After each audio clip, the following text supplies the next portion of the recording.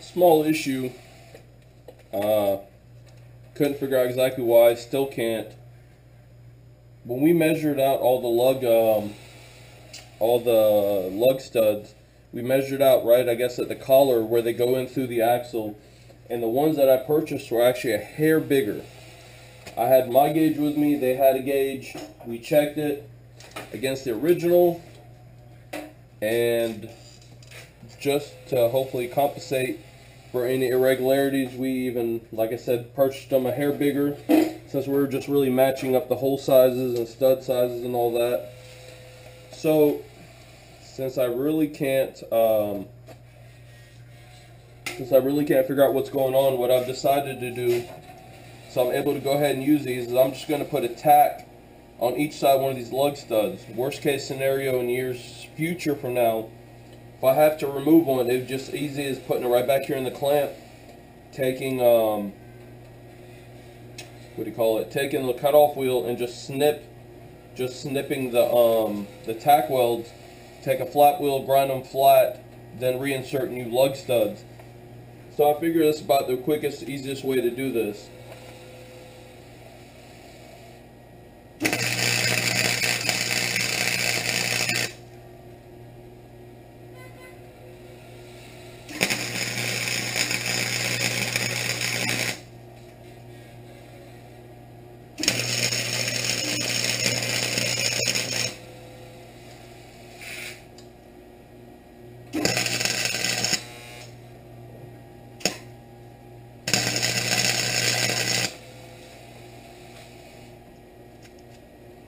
I think that should work. Quick simple tap. What I'll probably go ahead and do and just shoot this off camera real quick. I might just do two of them, one on each side, but I think that's good. One tack per stud. That should do it very well.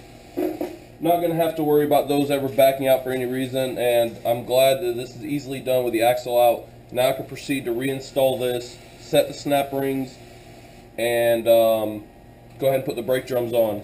Oh boy. So we got, I got the entire axle done. Finished that up actually late evening yesterday. Now it's time to turn our attention to the rim and tire. Now, the tire is actually in very decent condition. Well, I take that back. It has a little bit of dry cracking, but for what it is, it's not really highway use. You know, I'm just going to be putting around in the neighborhood with it. But if you notice, the holes are real wallered out, and that's what kind of led to having to replace the lug studs. And I guess I'm going to go ahead and pull the valve core out. Figure do that, break the tire down, and swap it out to a different rim.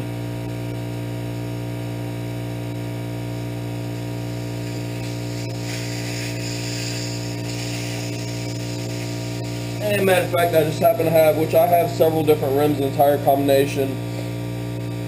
This was going to be the easiest to deal with. It's another same identical stock rim. What it was, there was a brand new tire on here. And one of my buddies was, I believe this would have been his uncle's golf cart. Ended up basically running it, not paying attention, running it right into the tree. It ended up destroying the tire. So somehow or another, I had to remove the tire so I could dispose of it.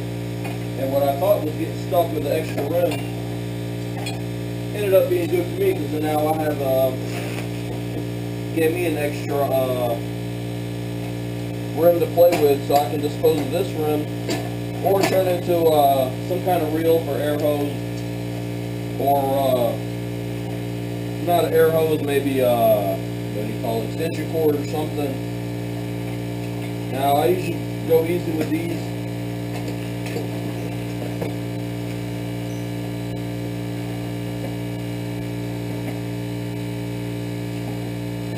Because I know this tire's been on. I'm gonna take time, go around the bead.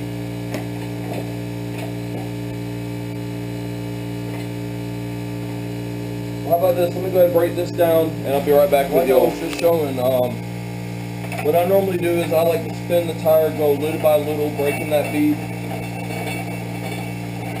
I mean, after all, it is a manual manual tire machine, and the bead breaker could actually end up bending up your bar if you're not being careful. Now with it completely broken off, or broken the bead, now it's just time to set this up.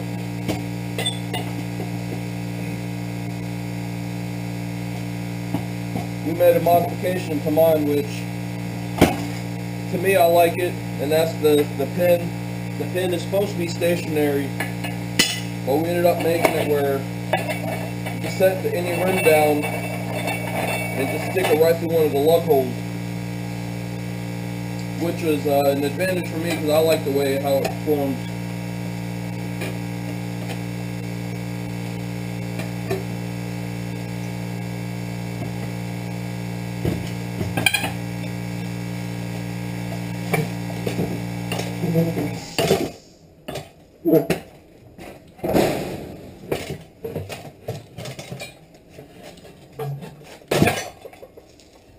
Couple minutes of time, beats going up to the tire shop.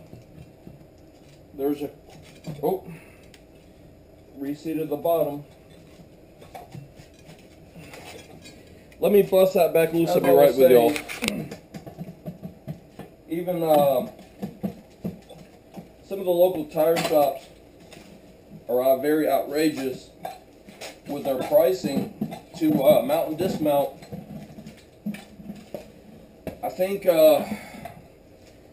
Firestone up the road, to keep you from wanting them to do it, it's approximately $55. Yeah, I just don't see it. That's they say it's corporate makes those fees, but $55 to mount and dismount one tire and rim and balance it. I've told them nonchalant where they can go with that kind of pricing. That's just completely honestly retarded. I got a shop that will do it $5 to mount, $5 to dismount, $5 to balance. So even if I did the whole package, it's $15. $15 per rim and tire. Now this, I don't have to get super tight like I would something else.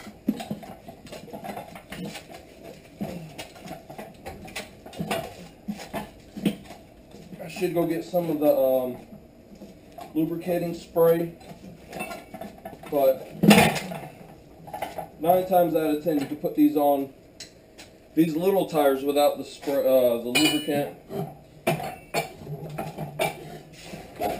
For me, honestly, it's just been so long without practice. I figure if I have the machine, I should be out here using it, at least trying to get my money's worth. How about this? Let me go ahead and get this thing on. You see, I'm even using the wrong end. Should be using the top. Let me go ahead and get this thing on. Be right back with y'all as soon as I get this thing ready to be aired up. I got the that tire finished up. Went to dinner, decided to come back, get a little bit of time. Just marked the last of the holes, so I'm getting ready to just go ahead and start taking this whole thing apart. While I was at it, I ended up finding some old treasures here in the shop. Got some cool little valve stems. I had 4 of them. And I have the same exact thing except with a stud coming out the back, which was made for a tag. These are also off old projects. But the point of redoing this thing was to recycle some stuff. So I guess let me get down to it and start breaking this thing down.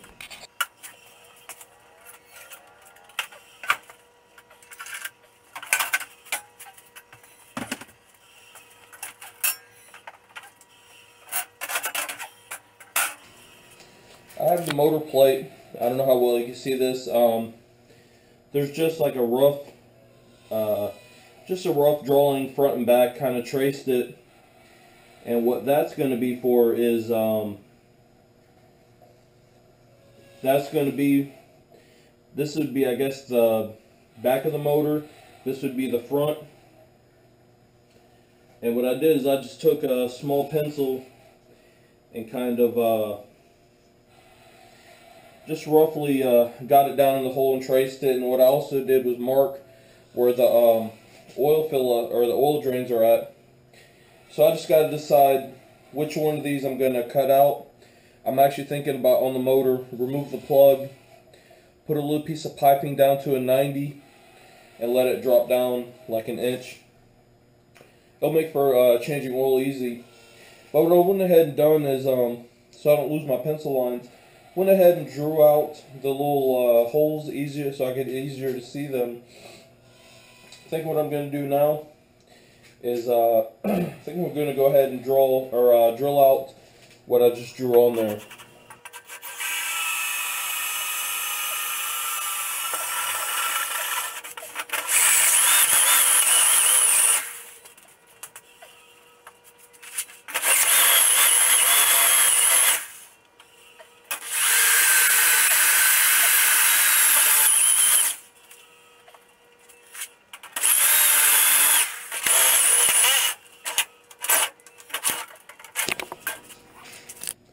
I ended up finally getting all 4 holes drilled.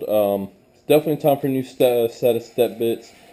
I think I've literally worn mine completely out, but I can't say nothing. I've had them 5 years and I've put them through hell like the rest of my drill bits. But there's really only 3 major components that need to get painted and reattached in order to get this whole thing back together so I'm able to start full reassembly. I've got the main engine plate, which is 11 gauge. Mild steel, I believe.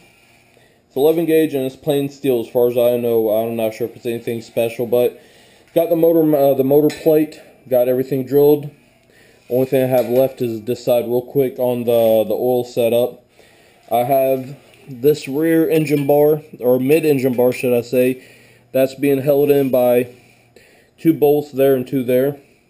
So I need to take all the 4 of them loose, put them back, put the nuts and bolts back in the bag.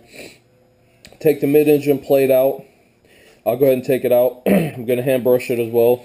And what I'm using is just a cheap Dollar Tree paintbrush. They come like, I think they were $1 a piece. But I've realized lately Dollar Tree's been actually putting out a name brand, very expensive brush for $1. About to go back and stock up on like 20 or 30 of them, because they come in handy for stuff like this. I'm just going to use regular Rust-Oleum. It's the professional grade.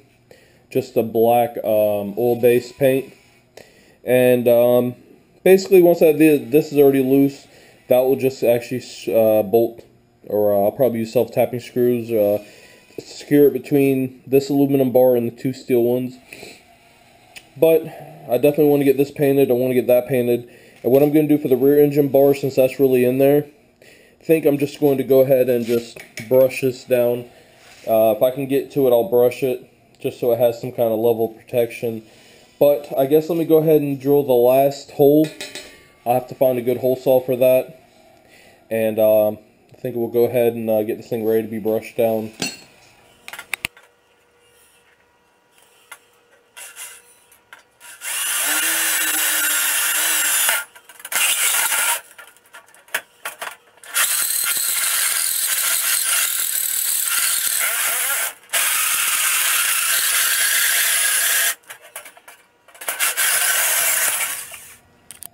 Here's a shot of some nice wet shiny paint.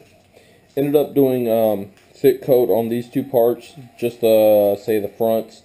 Tomorrow I'll come back after work. It's supposed to be getting hot here in the next couple of days. I think today's high was like 72 and tomorrow's like 75. So it should toast up the inside of the shop nice. So by tomorrow, this should be dry, all the parts I painted tonight. I'll be able to take these 2 and just flip them over and go ahead and apply, the second, or the coat to the bottom side. I have, you can see it kind of down there. I got the rear engine brace done, as well as a coat of paint on the little jack shaft, the little bottom piece, and this. And the only thing I have to do on this piece is just touch up the corner where I clamped it up in the vise.